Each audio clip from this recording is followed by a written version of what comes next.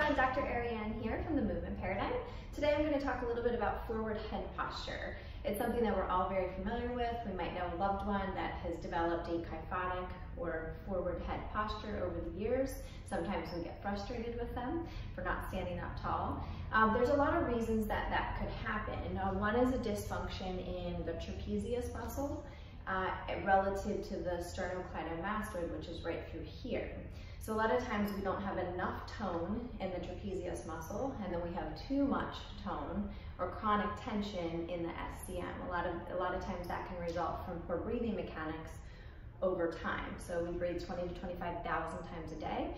So if there is a dysfunctional breathing pattern, that can lead to a lot of chronic tension in that specific muscle. So over time, this imbalance can lead to forward head posture. With that said, there is also just other reasons that could happen. It is poor posture in general. It can be the state of the nervous system. And I always say that posture is your story. So it's how you present yourself to the world. So when you walk into a room, do you walk in with confidence and you're up tall? Or do you walk in just kind of with your shoulders rounded in a more depressive type posture? So it is a result of your thoughts, your emotions, your actions, your daily activities over time. So there's a lot of factors that go into it, but the great thing is that there are ways that you can change it. And that's what I'm going to talk about today. But before that, when we do have forward head posture, it can affect a whole host of things. So it can reduce our breathing capacity. It can affect our vertebral artery, which supplies blood to the head and brain, and specifically areas around the cranial nerves, and specific cranial nerves that affect social engagement.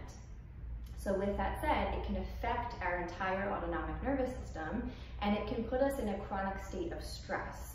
So that's a really important factor. There's a lot of correlations also with people that have asthma and COPD. There's almost going to be a direct correlation with some type of forward head posture. And there was a Nobel Prize recipient, Dr. Roger Sperry, who spoke about, he's a brain researcher, and he said that 90% of the stimulation of the brain is through movement of the spine.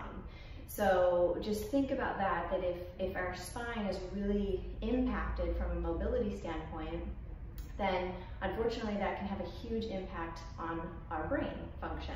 And especially as we age, we know how important it is to maintain cognitive function. So I'm going to give you 3 exercises that are very, very powerful and very simple techniques that can really work on reprogramming your cranial nerves and specifically affect forward head posture. So they take about 30 seconds to a minute for each of them. And you do want to be very specific about how you do them, and very, like I said, specific instructions that I give. So the first one is called the basic exercise. So what you're going to do is lie on your back, and you're going to interlace your fingers like this, and you're going to place them behind your head like this. Okay, so right at the back of the skull. You're going to keep your head forward, and you're going to look with your eyes only to the right, and you're going to hold that position until you sigh, swallow, or yawn. After you've done one of those things, you're going to look directly to the left with your eyes only, keeping your head forward. Okay, until you sigh, swallow, or yawn. You will do that within 30 to 60 seconds on average, but I do see people that have been a little bit longer, anywhere from a minute and a half plus. The most important thing is just to relax in the position. You don't need to think about anything, you don't need to do anything, you don't need to meditate, you're just going to be in the position. You're looking gently. You could get a sense of dizziness when you get up to a seated position, so just give yourself 30 seconds or so, and typically that will resolve. It's just a change in blood pressure. After you've done that, take note of how you feel. Typically, people will respond as they feel more relaxed, they feel more calm, they feel present, they feel mellow, they feel good. So those are the descriptions that you should feel. It's a very powerful technique and very, very simple. Okay, the second technique is going to be called the Salamander.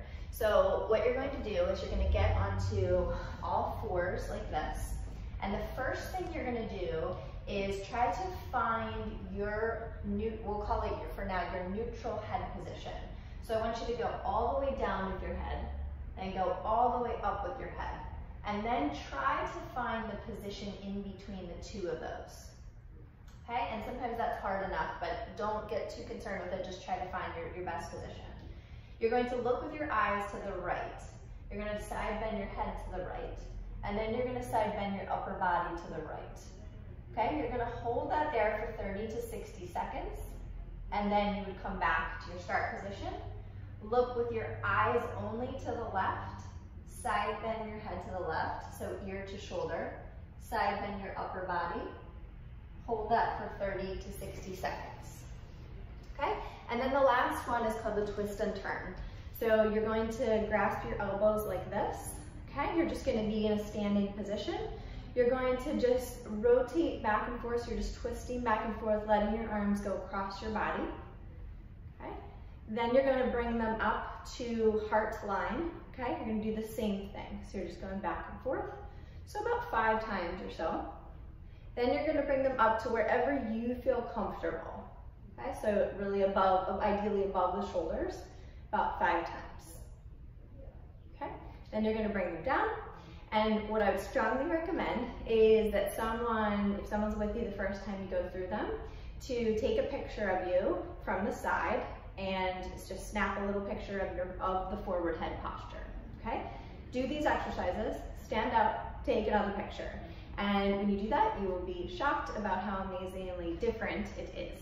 So they're, again, 3 simple, basic exercises that take just about no time at all. So there's no reason not to do them, and it can be a really powerful change on your overall health because it's affecting blood supply to your brain, your breathing capacity, the tone of the musculature. So there's so many things, so many powerful things, and most importantly, it's changing the state of your nervous system to a more ideal nervous system state of social engagement. So I hope that helps. If you have any questions, as always, please reach out. Have a great day.